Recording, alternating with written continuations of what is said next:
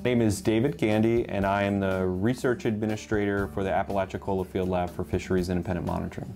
So the lab here has been here since the late 90s. So I believe the lab was established here in about 98 or so, and we started collecting fisheries data beginning about 99 on. So we have a pretty long-term data set going back to about 99, 2000 to present. So Fisheries Independent Monitoring has been here since 99, 98.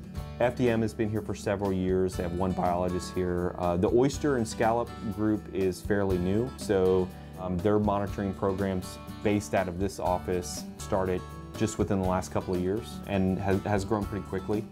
So I think when I started here in 2015, there was one biologist for oysters, and now there's 4 and 2 scallop biologists. Just FWRI, I think we've got about 20 folks or so in the building, so we're quite large now. A lot of what our group does here is to provide, timely, accurate, and consistent fisheries data that can help inform and guide, policy and management decisions. So we provide one of many different types of data that are provided to managers and policymakers and decision makers to kind of help make informed decisions about conserving our fisheries in Florida. So we kind of pride ourselves in, we collect a lot of data, but we also spend a lot of time making sure that data is highly accurate and we can provide that information to managers turn it around pretty quickly.